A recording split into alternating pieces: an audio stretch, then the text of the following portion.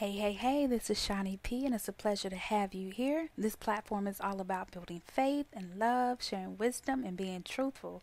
Y'all, today's scripture is going to come from 1 Peter and 3. Now, I love reading scripture, y'all. The Holy Spirit guides me to different scriptures to read every day, and sometimes, it's just one in a day.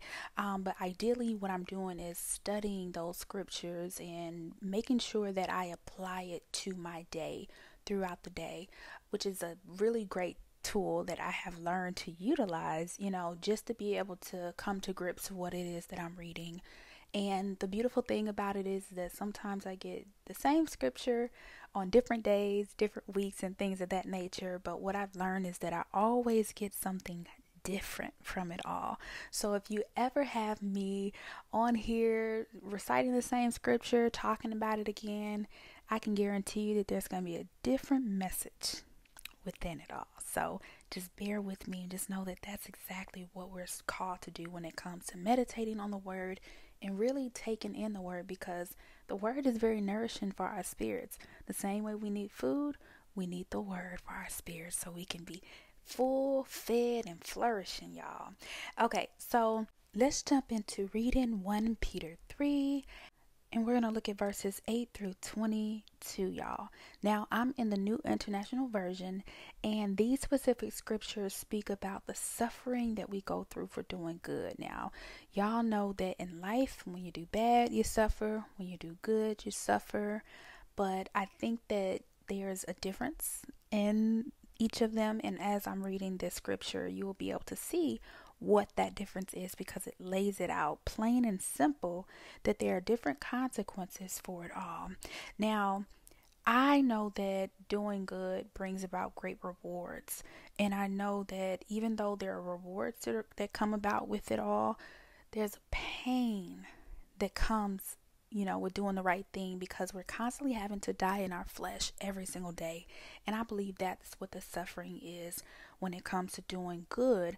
And now when it comes to doing evil, I believe that, of course, there's going to be more of a pain spiritually, but we're going to be obviously feeding the flesh, which is not what we're supposed to be doing. So that comes in with another form of suffering, which is way more intense and challenging, because it's an eternal suffering.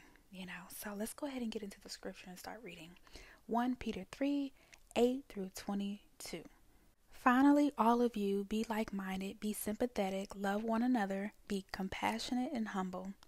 Do not repay evil with evil or insult with insult. On the contrary, repay evil with blessing, because to this you were called, so that you may inherit a blessing.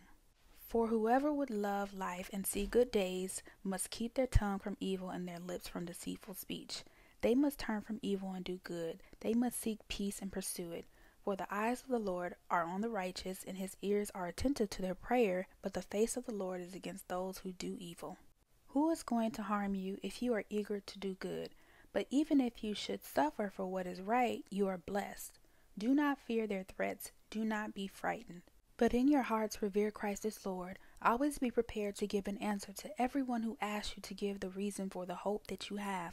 But do this with gentleness and respect, keeping a clear conscience, so that those who speak maliciously against your good behavior in Christ may be ashamed of their slander.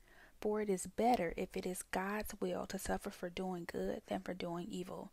For Christ also suffered once for sins, the righteous for the unrighteous, to bring you to God. He was put to death in the body, but made alive in the spirit. After being made alive, he went and made proclamation to the imprisoned spirits, to those who were disobedient long ago, when God waited patiently in the days of Noah while the ark was being built. In it, only a few people, 8 in all, were saved through the water. And this water symbolizes baptism that now saves you, also not the removal of dirt from the body, but the pledge of a clear conscience toward God.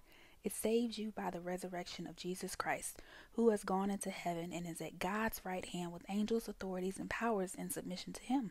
So suffering for doing good is honoring Jesus, who paid the ultimate price for our sins. So what we're doing is the bare minimum to show appreciation and love, but there's great rewards that come along with it. This reminds me of the scripture that I love so much, Psalm 35, where it says, "For his anger lasts only a moment, but his favor lasts a lifetime. Weeping may stay for the night, but rejoicing comes in the morning." And I believe that when we look at the suffering, suffering for good, it means that we're not suffering in a bad way, because even if those moments of suffering that we're experiencing are happening, they're only for a moment. It's not something that we're enduring for a lifetime. But what we will be able to do is endure those blessings that come along, the favor that comes along, and all of those things last a lifetime. So we have to make sure that we remind ourselves that it's not for nothing, okay? All good things take effort. All good things take time. All good things take work. And we're doing the hard things now to reap great benefits, great rewards. It reminds me of, instant gratification, like how a lot of people love instant gratification and can be very impatient because they want what they want in the moment. And when you suffer for good, that suffering doesn't feel the same way if you were looking to get something quick and easy, because anything that comes quick and easy, that means that it's going to be the opposite as far as what you're going to reap from that. So we're going to make sure that we plant good seeds, and that we're patient, and that we're listening to the instructions of the Lord, and that we are following in divine steps in everything that we do. I pray that you all have a beautiful, beautiful day, and I will speak to you tomorrow. Peace.